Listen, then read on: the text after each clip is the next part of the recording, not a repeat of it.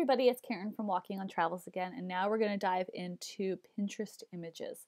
The great thing about Canva.com is that they already have a Pinterest pre-made graphics, so you don't have to worry about sizing or anything like that. So I'm just going to go down to Pinterest graphics right here. It's 375 by 1102 pixels. That's going to bring me to a new screen. Don't panic.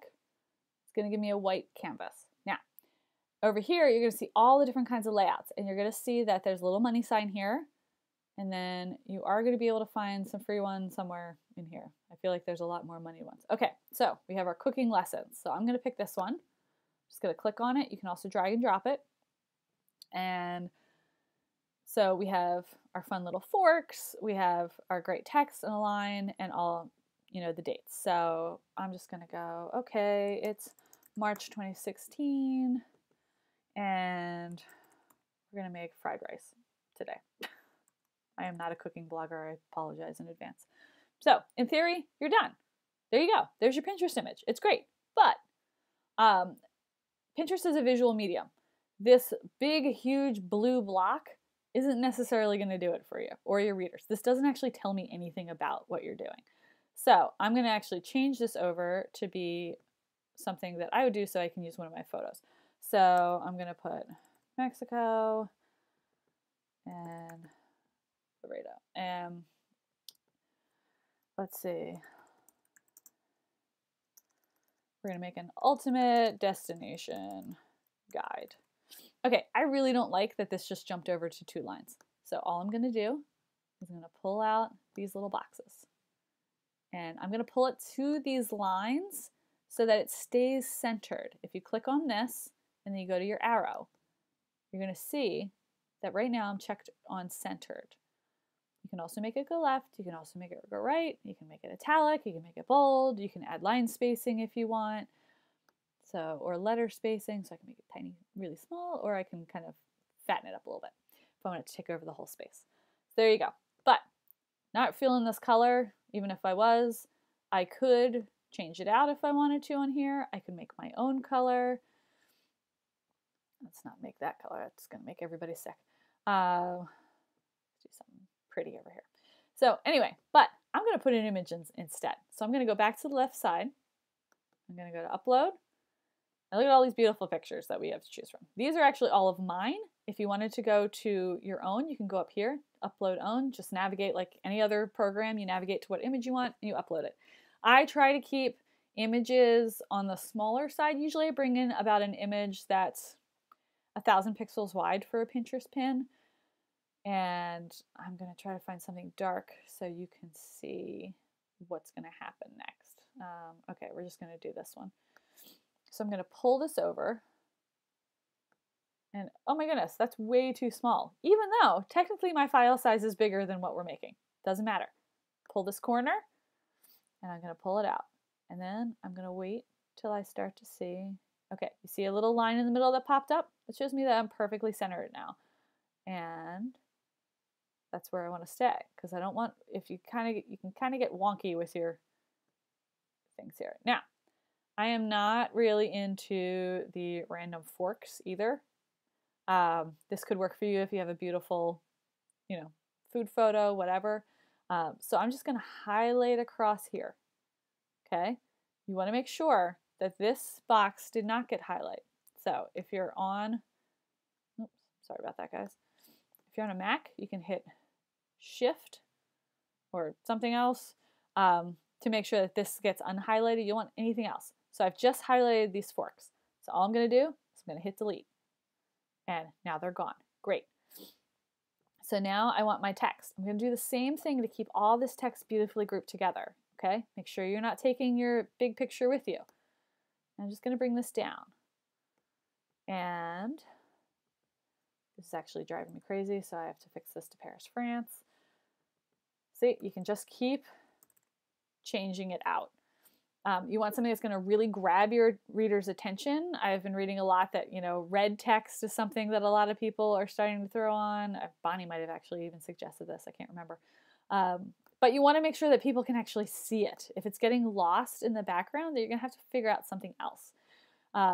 This might not work with this image. Okay, so here's a little bit better example, because there's a lot of lifestyle and food bloggers in our group, so I'm going to use this. So, woohoo, donuts! Who doesn't love donuts? I just did a post on the 50 states of donuts and where you should go and eat them.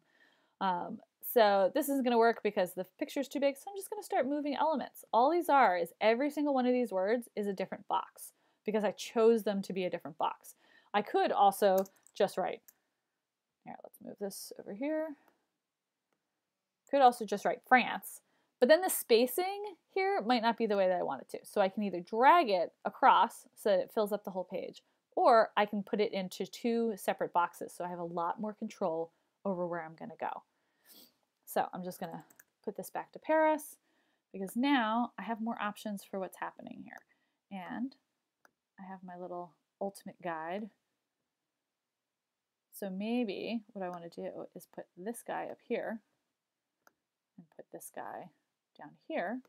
And you're not seeing this right now, so I'm going to make this into black because, you know, there's no point in having a big white thing if you can't see black. Now, you're all looking at this going, oh, great, there's that little line right there. Well, I can play with that. I can move it around. I can, you know, decide overall, you know what, I really don't like this, or I want to make it smaller. Lots of just dragging and playing, and if you mess up or you want to really play with it, remember, you can always duplicate what you're doing over here, and it just brings you an extra one. So now I can really mess this up. I can be like, oh, this would be awesome if I did this, and I put this over here, and I took this out somewhere. Hang on. Where's my little line? And I don't like that, and I'd really like that to be there, and that to be blue or whatever. Just know the big thing is whatever you do in a text box, this can be frustrating. It's going to happen to every single word, which is why a lot of people do break out different text boxes. Because if I wanted Paris to be half red and half blue, watch, it'll work now. Oh, it does work. Never mind. Certain things don't work when you're trying to do it all in the same text box. So just be mindful of that. When in doubt, just break up your elements so they're in different things. You can, again, also just add in different shapes. If you want a circle in here, it's going to be huge. Shrink it down. Grab corners, start changing. It's going to keep its size ratio. So it's going to stay a circle. It's not going to, turn into a square the more you drag it. And, then you can just kind of start throwing stuff in. If you decide that you really don't like this and you want to kind of add in your own text, here you go. Just start dragging and dropping. Make that bigger. Go up there. There you go. And you're like, oh, I don't like that. I'm going to go back to my default font that I know I always use is Lato, but that's just because I'm lazy at this point. You'll notice a lot of my pins all look the same. So you can do that. Let's throw like a different color in there. Just really the biggest thing with Canva is you just have to play around and have fun. Don't get annoyed. They're kind of adding new things all the time. When I started with Canva, none of these pre-made text combos were here, which I'm so excited about now. I didn't even notice because I was so stuck in my own funk for so long. So you can, just keep playing, do what you want. When you're done, you can hit download. For Pinterest images, I would just do download for web because that's going to make sure your image is small enough to upload really fast, but your dimensions are actually still going to be what you need. If you need high quality because you plan on printing it, you can do high quality PNG. If you're going to do a PDF and print it or send it over to PR people or media or brand, whatever, just hit those two. So I think that covers what we're talking about. You can also, if you just want to have a fun background, you can drag and drop backgrounds into here. You are going to lose your image. You can't have both unless you're doing a split image. So, and if all else fails and you mess up, you can do your undo key code. So on a Mac, it's Command Z, and it'll just keep going back until you get to where you want it to go. But again, that's why we keep the secondary one to do an alternate of the first one that we love, even though I don't love this. So I hope that helps everybody. When you actually hit the download, you're going to get a little zip file in the bottom with all your multiple options that you did. You can't just select one of them to get it to work. If you're like me and you need glasses and you feel blind half the time, here's your zoom buttons. And if you wanted to upload your own photos, I think we already went over this, You just go here, elements, different layouts. You can always change your mind, guys. And you can search if you just want to find a picture of a plane.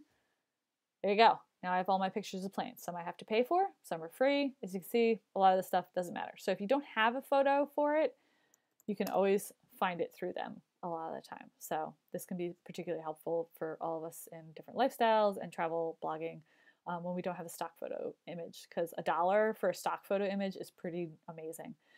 So have fun. I think that's it. Ask me questions on the Facebook group. I am always here to help.